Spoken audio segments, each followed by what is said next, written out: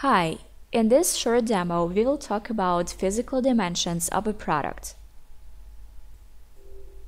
If you use one of the international shipping services to deliver packages to your customers, for example, FedEx or UPS, in most of the cases, the delivery service requires weight and physical dimensions of a package to calculate the shipping cost.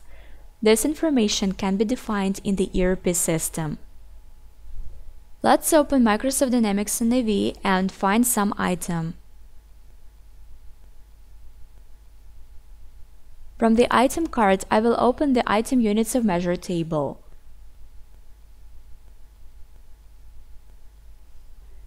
So here you can set up multiple units of measure for the item and define weight and physical dimensions for all required units of measure.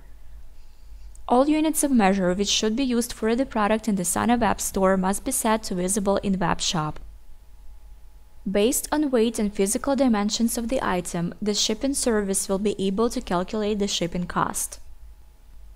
The weight of a product is also required if you use the internal shipping methods of Sana based on country and product weight.